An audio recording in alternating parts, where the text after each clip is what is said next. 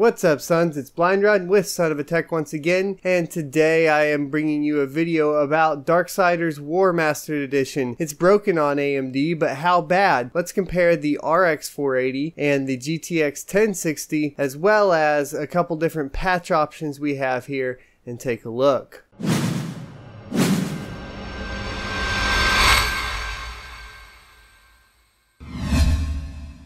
Alrighty, so the test bench is going to be an i7-3770K mated to an Asus P8Z77 motherboard with 16GB of DDR3 clocked at 1600 MHz. The power supply is a Corsair AX860i, and it is all running on a PNY solid-state 500GB drive. You can check out the details in the description below. The benchmark is going to be at the start of the level for Seraphim Hotel. You'll actually turn around and run to the back of the room and start from behind the fire. This is important because the biggest frame drops that are being caused are caused by the smoke and I guess fire effects from what I could tell, and this is a good place to start that benchmark. From there we're going to try to walk, we aren't going to run, around to the right of that little fire pit and then climb up the wall and then continue to walk up throughout the parking garage. As we get to the top after we do the double jump, we will take a right and kind of pan over back towards the fire to get some of those frame drops again. The settings are all going to be in 1080p, 1440p, and 4K. As far as detailed settings, I did turn anti-aliasing off, as when I was playing, I felt like both options actually looked worse, especially on an older game that's been remastered. Didn't seem to really jive with the rest of the graphics, so I just turned it off. What I did turn up was anisotropic filtering all the way up to times 16, and of course we have textures on very high. There's not a lot of options here for settings, unfortunately, but in the main mission, in the kind of non-advanced options, I did leave the vignette on. I think that's how you pronounce it, but I'm Texan, so who knows? Vignette?